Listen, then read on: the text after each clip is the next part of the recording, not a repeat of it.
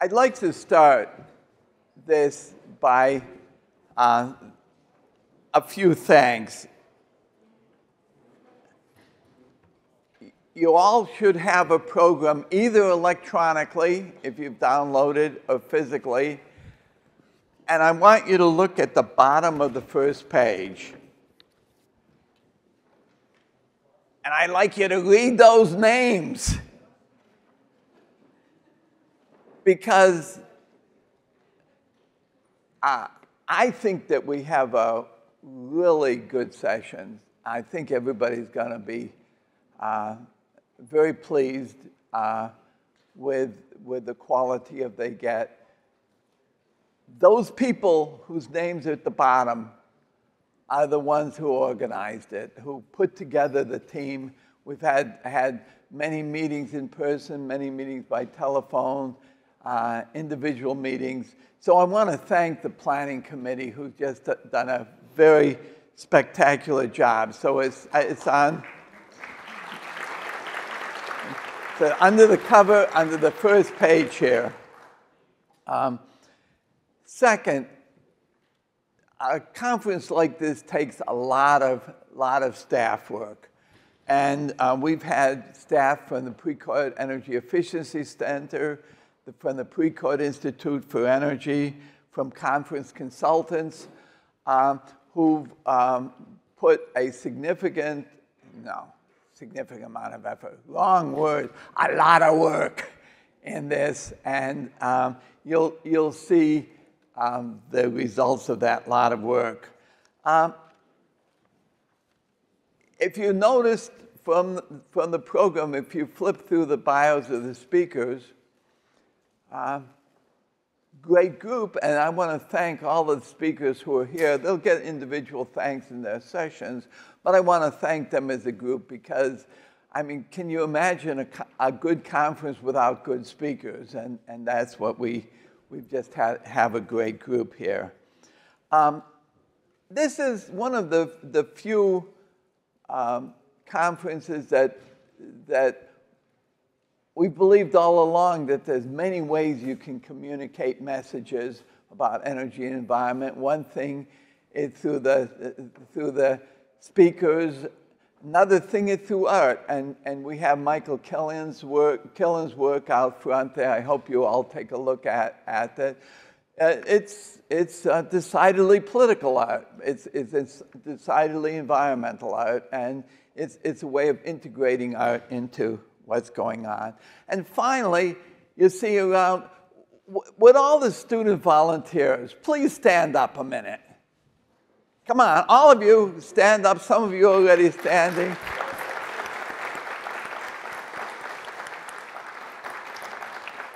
Turn to any of them if you need help. And it's just a great group of people who are helping. A note on lunch. When we have lunch, I've been told that it's entirely vegan except the chicken at the end. And vegans will be able to know the difference between the chicken at the end and everything else. So you can believe that there's no meat in anything else other than the thing that obviously has meat. And it's also designed to be gluten-free. And there's only one thing that's not gluten-free, but you can become Secretary of Energy by having forgotten what that thing is. And I've forgotten what that thing is, but you can ask if you want to know. If you think about the energy system,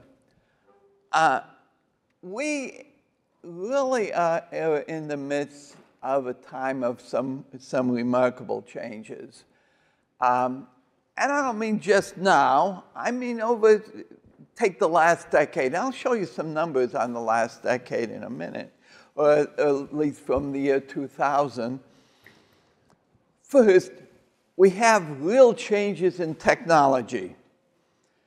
The supply technologies, we finally have a point where the renewables are competitive, maybe with a little subsidy in there still, but they're getting there. So the technology on the supply side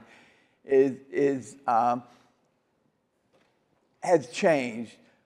Distributed energy, besides wind and solar, but there's many companies in Silicon Valley that are using fuel cells, Bloom Energy fuel cells that will give you quality distributed energy. On the demand side, we have fundamental changes in technology. The electric vehicles coming in, light-emitting diodes, heat pumps, really an improvement. So technology is changing. Markets are changing. We have anybody who lives in San Mateo County or Santa Clara County have noticed that community choice aggregation is here now. It's real. Markets are changing, but that's not the only markets. Transportation markets are changing with new mobility. Need I say Uber, Lyft, Sidecar? Carbon markets, maybe not in the United States, but Canada and China that will be with the cap and trade starting carbon markets. So market structures are changing. Security issues are still here. It used to be energy security was only how much oil we got imported from the Middle East. Now if you aren't paying attention to security at the issue of your buildings, or your video camera system that could be hacked and distribute malware, or your refrigerator that can be hacked and distribute malware. We think there's physical and cyber issues, security issues. Those are changing, and it's a new recognition. CO2 trends. I want to just give it just a slide or two. Just to show you some changes that are happening. I can't see this very well, but I can see this, and so I can illustrate. If you think about carbon dioxide emissions, something we call the Kaya identity. Carbon dioxide we can think of as equal to the product of three things: GDP, economic growth, energy per unit of GDP, and multiplied by carbon dioxide per unit of energy. It's just an identity because things cancel out. But the importance of this is the first, GDP, that's economic growth, is what's important. Energy per unit of GDP, that's the energy efficiency. And carbon dioxide per unit of energy, that's how clean the energy system is.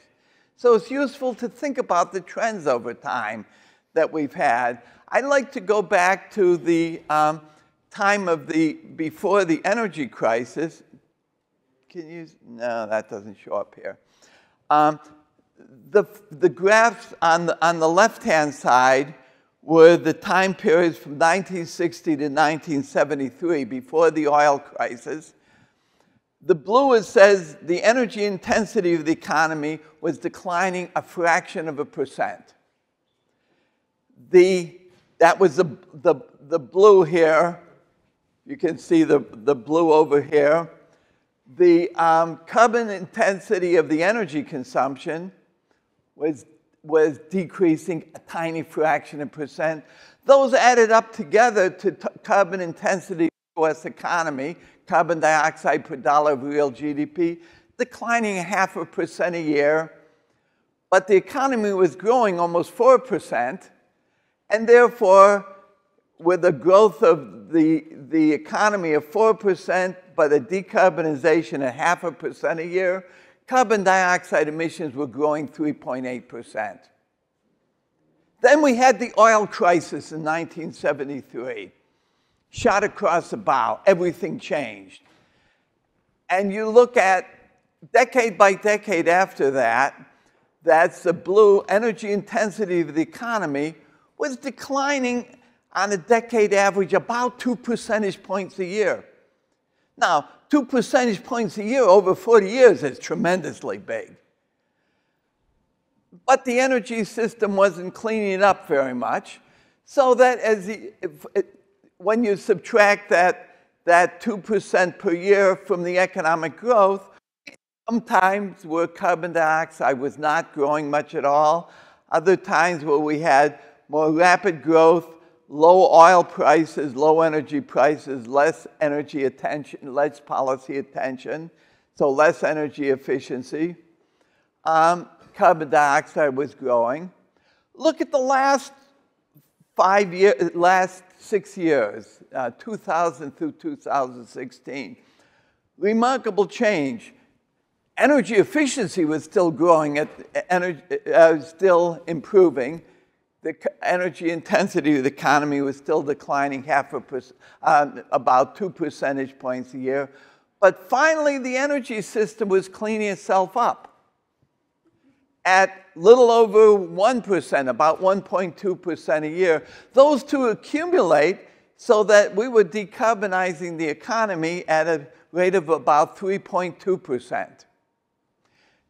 We've had pathetically slow economic growth, 2% year economic growth, and so if the carbon intensity is declining over 3%, economy is only growing 2%, carbon dioxide emissions are declining over 1% a year.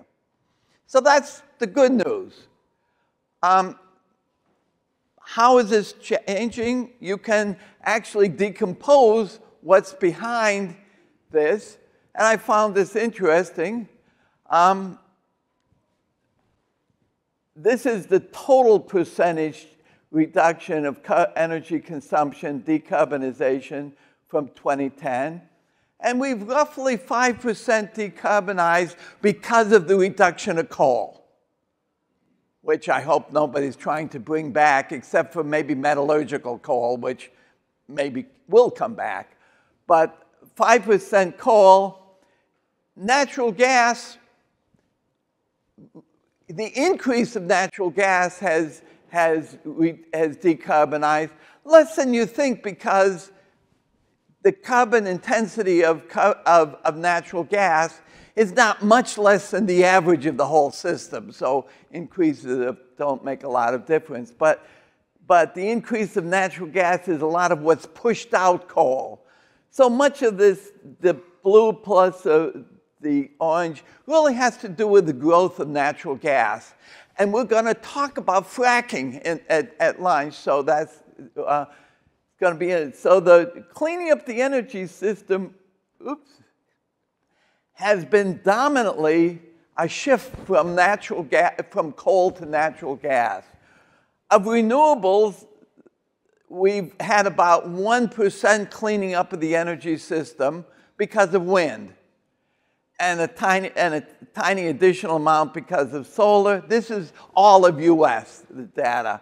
So what's changing is we are cleaning up the energy system because we're changing the mix of energy, and we're cleaning up our economy because of energy efficiency. That's a remarkable change. If it continues, we're in the midst of that. We're in the midst of that change. So I'll end up quickly going to it. Just remind you of what's going on in the conference. We have a theme: economic, security, and the environment. You'll see some of each. Security, you'll see things at at least three levels of security. The resilience of the energy system as a whole, the security, physical and cyber security of the grid, and security of buildings, which is, in my mind, probably the most vulnerable part of the overall system, is our buildings and the stuff we have in the buildings. Second, the environment. We'll talk about issues of climate, local impacts of fracking, environmental issues will be in here, and economics. We'll talk about financing, evolving markets, data use, changing, and the overall changes. So I think everybody should have a good time, because there's a lot of those three things, great people to talk about it. So with no more comments, I'd like to bring up our keynote speaker, Jonathan Pershing. If Jonathan, you'd come on up while I'm saying a few words about you.